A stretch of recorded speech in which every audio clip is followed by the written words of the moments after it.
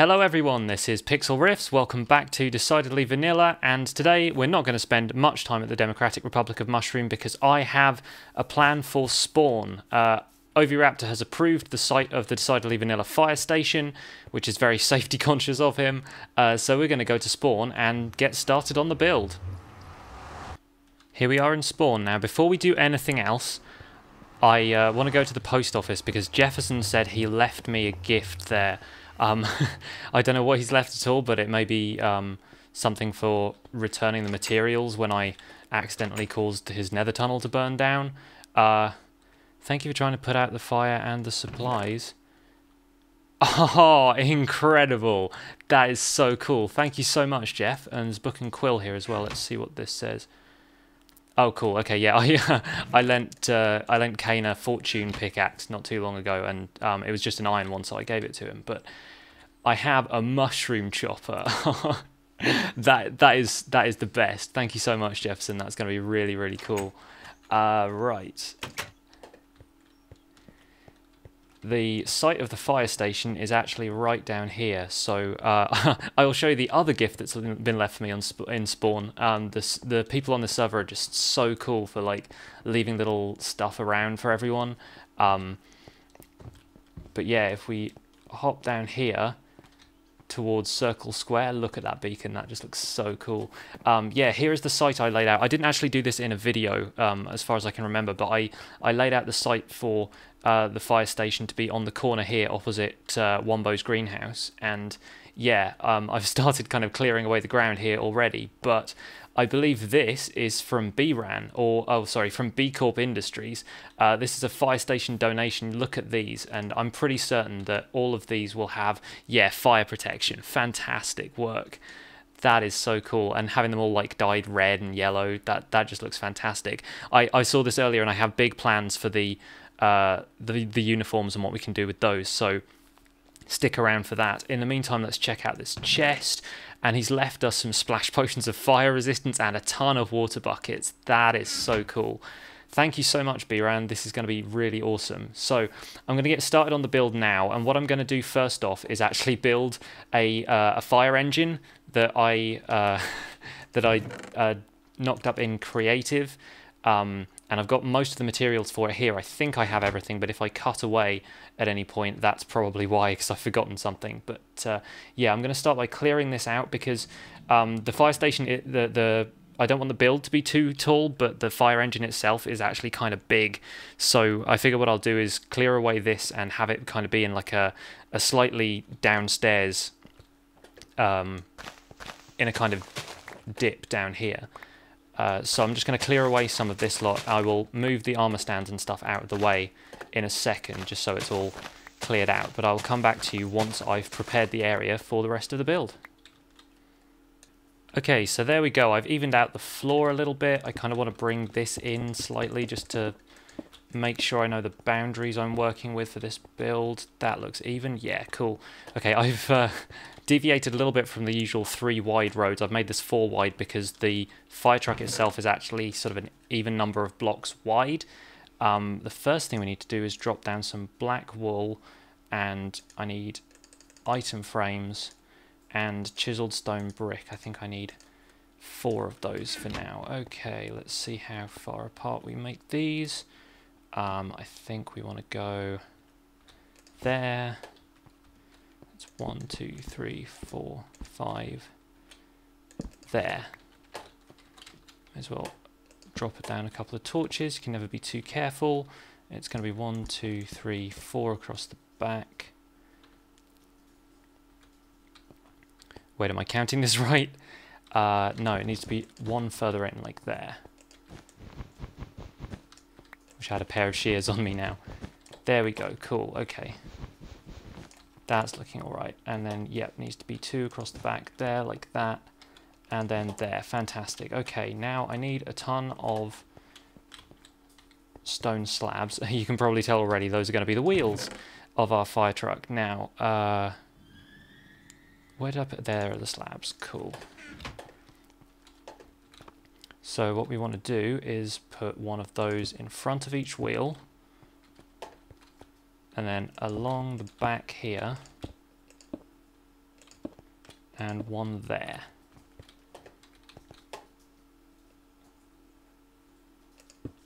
And they're going to go along the back here as well. Oh, not quite. There we go. Ah.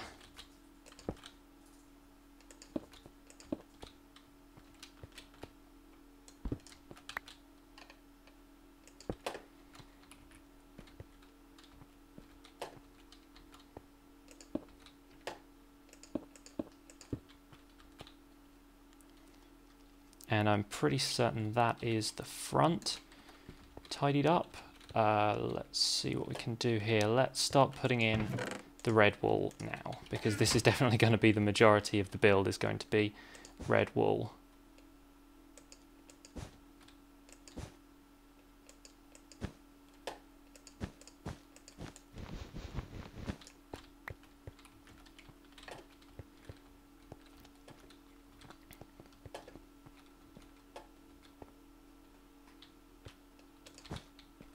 I know where I'm going wrong.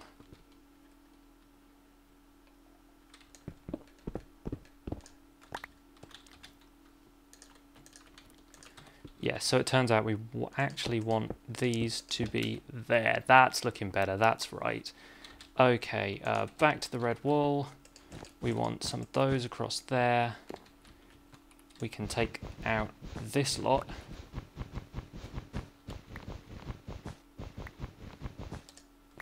Cool.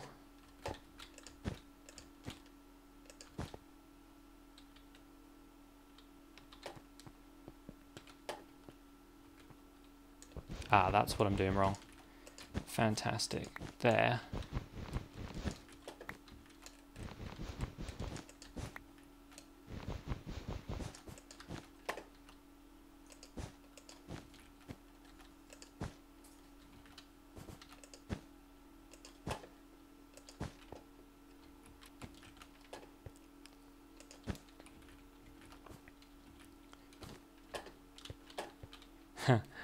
And you'll see already this is looking a little bit like a fire truck. I'm going to add in some of the details now while I'm holding these item frames, because obviously every vehicle like this needs wheels, and the chiseled stone bricks are going to go in as kind of little triangular, not triangular, diamond shaped hubcaps, like so.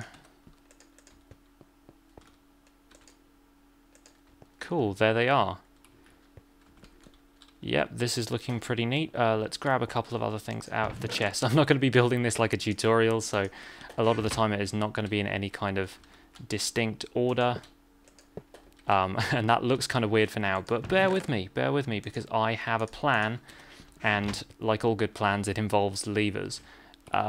We can stick those on here, and they close up the trapdoors for us, so it looks like a nice little front on there. I think I actually was right when I put the slabs underneath here before. That's it, because we need them for the footwell. Oh, there, that's gone wrong.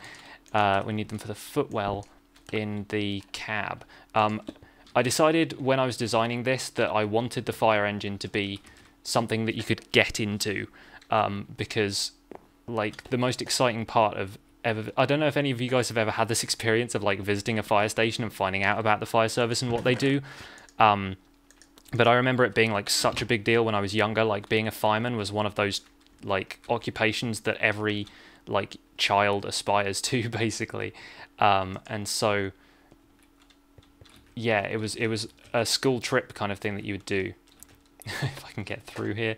It was a school trip you would do where you went to a fire station and you got to like talk to them about fire safety and that kind of stuff, which was so cool when you're that age. And yeah, like one of the best parts was getting to actually go inside the fire engine. So I figured that had to be a part of this build. So there are two ways you're going to be able to get in. You can get in through the cab and you can get in through the back, and the back actually has stuff in it. So I can slab this off now. May as well take that away. We're going to be lighting up the interior, of course. Let's remove that. Don't want it to be dragging on the floor.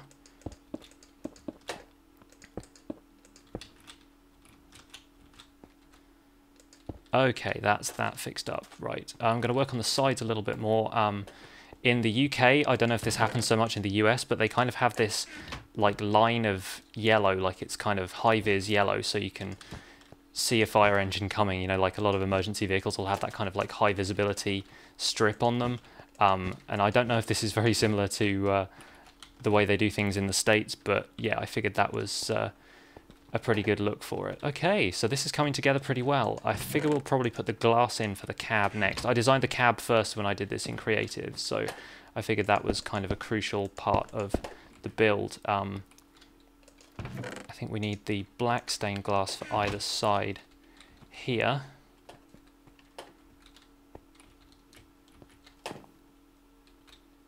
Let me get up there, hang on.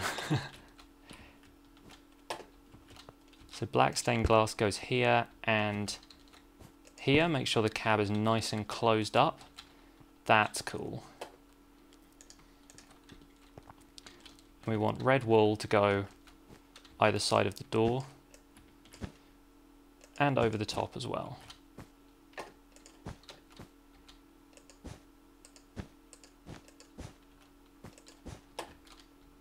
Oh, superb. Like that.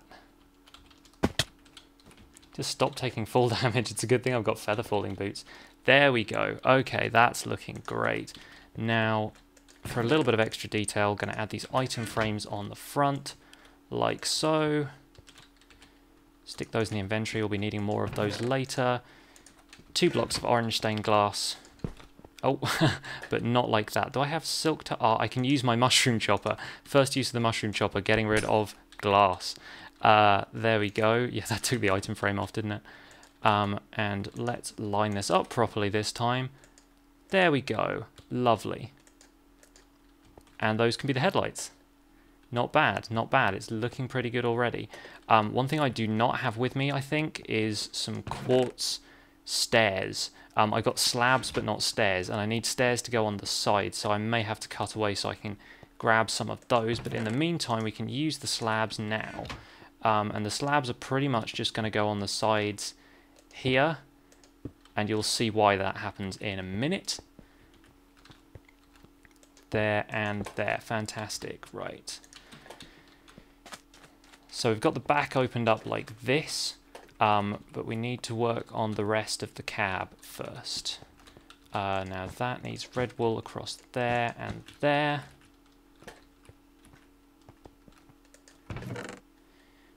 Now I remember what else I was missing. I need nether brick to go on the inside of the cab. First off, what I'll do is install a couple of buttons on either side so it's easy to get in.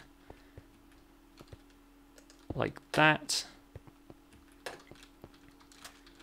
And like that. So, what you've got to do is hop up there, hop into the cab, and you're in. And now when you're in here, you need the door handles to get out. So that's not too bad. Right, I'm going to head into the nether, or somewhere I can grab some nether brick quickly, and I'll be back with you in a minute. We're back, and already monsters are spawning in the fire station. We can't have this. I don't know where the area of low light is, but hopefully we can eliminate it in a second. Right, yeah, I managed to get into the nether, went down to the wither walk, and there was a ton of nether brick just kind of available, so I can always smelt a bunch to replace that later. Did I have a crafting table on me? I do. Fantastic. Do I need anything from in here? Don't think so. Oh, the glowstone. I will need that in a second. But first off, let's put down this crafting table. So I was going to need one of those sooner or later, and can make myself some nether brick stairs. I only really need 2 of those, and the quartz stairs I took from my own nether tunnel, which I still haven't finished off from the last episode, but I really do need to get on with that. Now we're going to put these on here like so.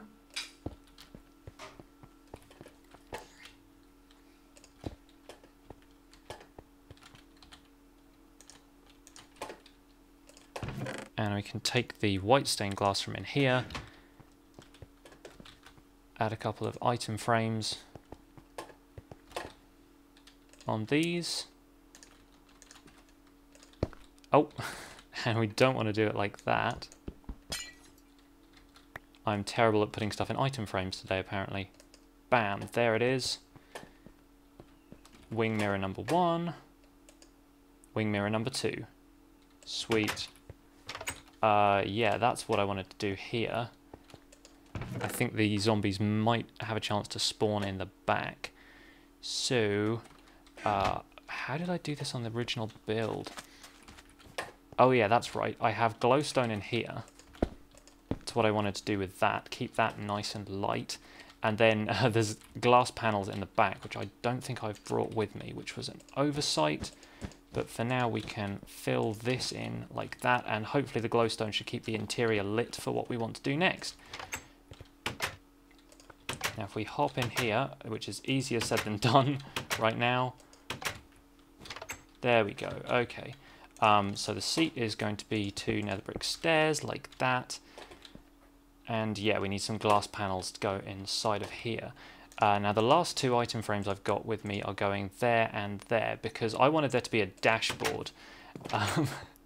Because I like that kind of detail in builds, especially something like this. So I've got a clock and a compass, and those are going to be the speedometer and I don't know what else you have in car dashboards. You may as well just put those in there like that. And that's going to be pretty cool. It is definitely night right now. Okie doke. Let me out of the cab. Foolish thing. I can't remember if I did anything in the back of here. Gonna have to refer to my notes again for that one. This section here is a little bit controversial because it's the most expensive. Although iron is pretty cheap right now. But, oh, that was wrong. Yeah, thanks to Jefferson's iron farm, iron is kind of flowing from the rivers right now. So I don't need to worry too much about using iron blocks for something this trivial. But yeah, you know, fire engines have that kind of shutter down the side so they can kind of keep all the equipment locked away. That's what this is. This is basically that. Now, I think we need to fill in the rest of this with red wool, like so. I'm going to put a torch up there for now, just in case, because it would be crazy if creepers and stuff decided to spawn on top of my fire engine. And the last 8 iron trapdoors are going up there, and they need redstone to keep them shut. So this is where one of the clever parts comes in. On the inside of the back of this compartment here, which I still need to kind of finish off with the red wool. So let's do that now. It needs to go like this, I believe. I think that looks about right. Yeah, I think that should be good. Let's use some dirt to get up there. What we're going to do is line the roof up here with redstone. Along the sides. Like so. And then we're going to affix these trapdoors to the blocks around the edge. Like that.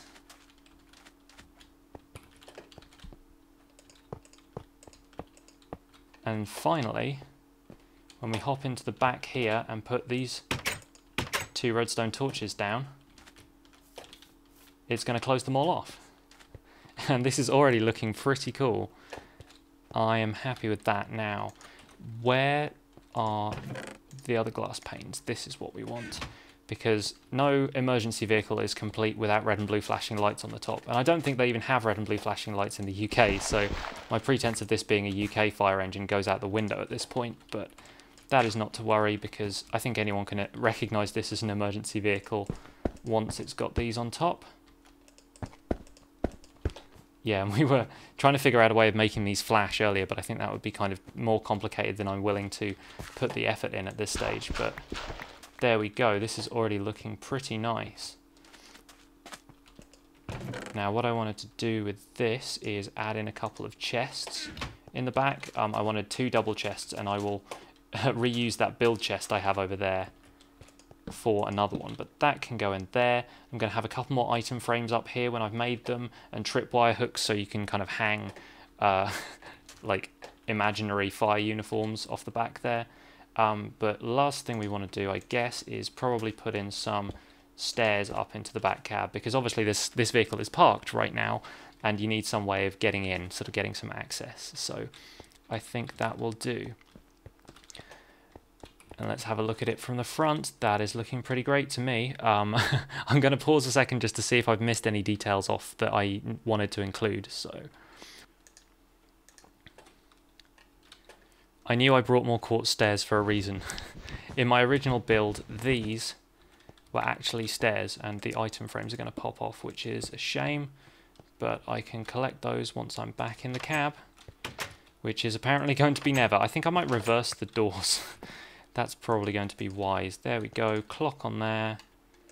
There we go. That looks nice and shiny. I like that. I like the levers double as pedals on the inside as well. I think that looks pretty cool. And you can see out of the cab, just in case you need to go and respond to any emergencies. So I think that's looking pretty good. I think it's looking pretty solid from where I'm standing. I have a couple more details I want to add that I don't have the materials for right now, so I will do those off camera, and I'll come back when we're ready to build the rest of the fire station. And then the fire station went and got itself built off camera. I'm sorry about that. I really wish I could have included more footage of the fire station actually being built, but that was all last week, and Kane logged in to help me with the build, and he pretty much did most of the structure of this. And yeah, we just kind of had a lot of fun doing that, and I didn't manage to record any of it. The only footage of it I have is of Kane trying to jump from the roof onto one of the landing pads for the fireman's poles we put in, and he just landed right on top of the pole and took full damage, which was really, really funny at the time. But so here we go. Here's the fire station. I designed this banner, and it's essentially meant to look like water fighting a fire. And I'm basically trying to prove to B-Ran that the brick pattern can be used for cool stuff, because he doesn't like the brick pattern at all. So yeah, I think that turned out quite well. I'm quite happy with that. So the fire engine now kind of sits in here. It's still completely operable. You can still get in to the cab from there. There's a couple of things that I've changed about it. I included a bit of redstone lighting, basically just so mobs wouldn't spawn on the top of there, because we didn't include any lighting in the roof, because that's just one half slab thick. But yeah, aside from that, the design is pretty much unchanged. I added some ladders to the back there. The tripwire hooks and item frames are all hanging up in here, and I put the rest of B-Ran's supplies in the chest. One of my favourite features about this whole place is this. I discovered a redstone tutorial for this, I think on the Redstone Innovation channel. I'll link the tutorial video in the description, because I am terrible at explaining how this works. But essentially what happens is the item stand drops down into a minecart that gets dispensed and then gets carried away on a track of powered rail, and then the other one comes up the back and basically gets forced into an invalid space, which forces it forwards into this like display area. So if you push this button, it cycles through the available uniforms, which I think is a really, really clever feature. I added one myself with blue armor as well, because I thought that was a kind of nice touch. But yes, uniforms provided by B Corp. There's a couple of chests stashed around. There's an ender chest here, because I like buildings to have an ender chest in, because you can never find one when you need one. And the crafting tables are hidden at the bottom of these fireman's poles, anvils and stuff around for decoration. There's a fire axe on the wall here, because every good fire station should have one. These levers don't really do anything, but they're meant to look like the shutter can kind of come down if you pull them like that. I don't think I made any other significant changes to the fire engine other than those. And there's a bucket of water here, obviously, because every fire station should have buckets of water hanging around. Now, if you go on up the stairs, yeah, I designed this whole wall with the windows. I was basically just going mad for any kind of like alternative window shape than just square, because the rest of the building was looking kind of square, so I thought I'd do something a little bit different. I quite like how those turned out. Up here is supposed to be the kind of admin area, I guess. These chests were going to be filled with paperwork and stuff like that, but I haven't really put anything in them right now. My inventory is still full from this, because I basically meant to record an explanation of this all week and haven't got around to it. My basic idea was that this whole floor... Yeah, ignore the sound of the fire. I'll get to that in a minute. My basic idea was that this whole floor was supposed to be full of exercise equipment, and then the admin area would be over there. But as I've come up here every time, I've just wanted this floor space to be nice and open, so basically I've left it to just these two structures in the corner, which are meant to be treadmills. I didn't really know what else to do with them, but yeah, I thought those turned out all right. And I may as well just demo this now. The fireman's pole, if you drop onto this carpet area, it's actually slime blocked underneath, so you don't take full damage. And I actually learned that if you shift click, if you just hold shift while you're falling, you won't actually bounce if you take a slime block fall. So you can actually take fall damage just by doing that. But if you wait until after the second bounce and then hold shift, you get down pretty quickly. So you're not just bouncing in place forever. And I added those chiseled stone bricks at the top there for a bit of interest. The lighting is actually controllable via these switches on the back, but I think it's best to leave them on. I haven't really worked out a way to light up the place that efficiently because there are still some torches around, so I might tinker with that in future. Downstairs lighting is all kind of like stuffed away in corners and hidden in pillars and stuff. Like, it's not particularly concealed, but I still quite like the placement of it. I haven't really worked out a decent plan for up here yet, but there's a trapdoor here as well, so you can get behind the desk.